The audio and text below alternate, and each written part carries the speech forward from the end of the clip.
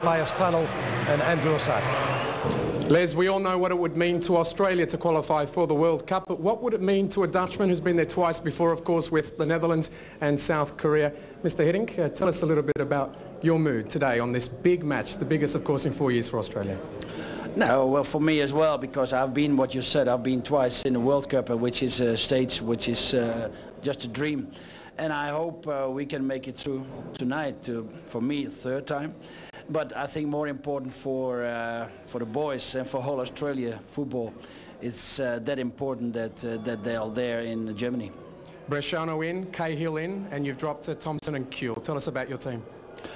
Well, I had to think of 2 games, and there were some stupid yellow cards in the previous games. So I took a little bit of a risk when I would have put in both of players in Montevideo. That's why I was a little bit cautious. The 2 who were out now is Thompson and Kuhl. They did a good job. But I think we can use both Bresciano and Cahill, and maybe later on in the game also Harry Kuhl. How do you want to attack Uruguay?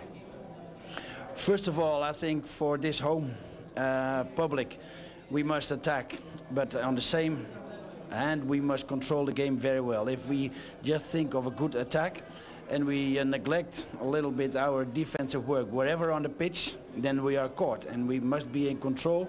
When we don't make it in the first part of the game, then there's time also to go to next gear later on in the game. But well, we definitely will try to attack as much as possible.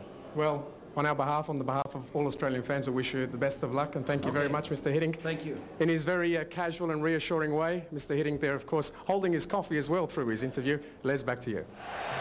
Mr. Osati with Mr. Hiddink, and as we look at the stadium now starting to fill up.